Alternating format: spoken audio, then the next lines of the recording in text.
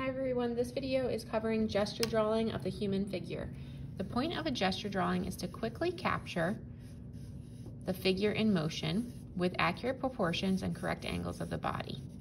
It is basically a glorified stick figure that helps us visualize the movement of the body and then build off of it. Okay. It also helps us practice accurate proportions so that we can create human figures that are the correct size. So typically a human figure is about 8 heads long. Obviously this is not true for everyone, but here I actually went down and made it a little longer because I could see that he was a little short. So I have 1, 2, 3, 4, 5, 6, 7. So he's still a little bit short. So typically human figures are 8 heads long. I was just making up this pose here, but now we're going to take a look at a video. I have here Kevin Durant dunking in slow motion.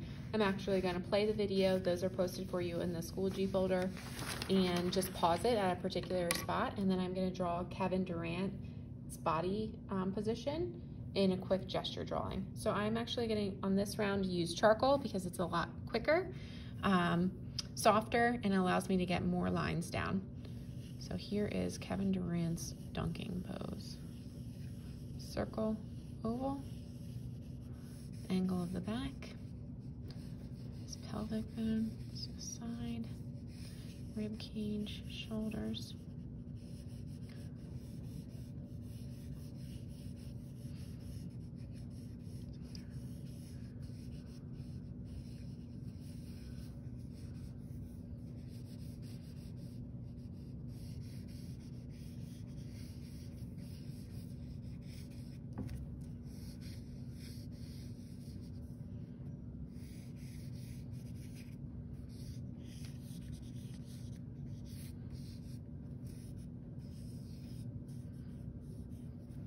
Okay, so here he is dribbling up to the basket.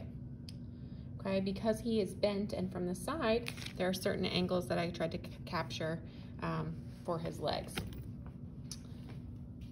Okay, let's do another one. Let's just do a quick standing pose. So do circle, oval, spine, shoulder angle, pelvic bone,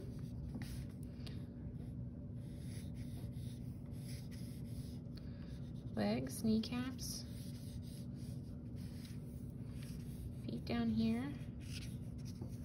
And then I go back and I put some circular meat on the bones. I'm going up and I'm putting a rib cage here. And I'm putting my arm.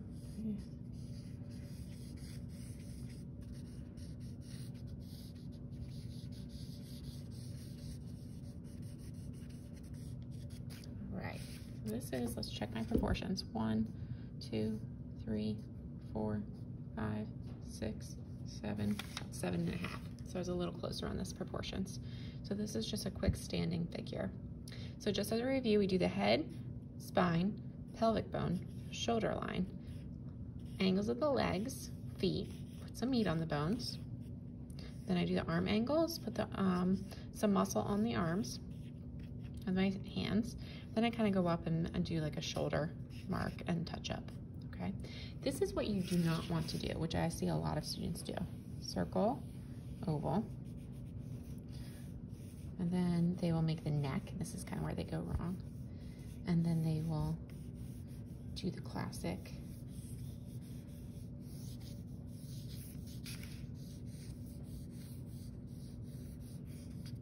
This is focusing on the outside of the body. We are not doing any contours. We are doing the inside muscles, angles, bones, and what direction they are going. So think about the pelvic bone, think about the rib cage, think about the actual parts of your body when you're drawing. Do not focus on the contour, not this. Okay, I'm gonna have you guys do a couple different timed poses. cutting down on the time, saying you have 2 minutes to draw that figure in motion. It really helps speed you up and actually get you more accurate, quick captures of motion for the human figure.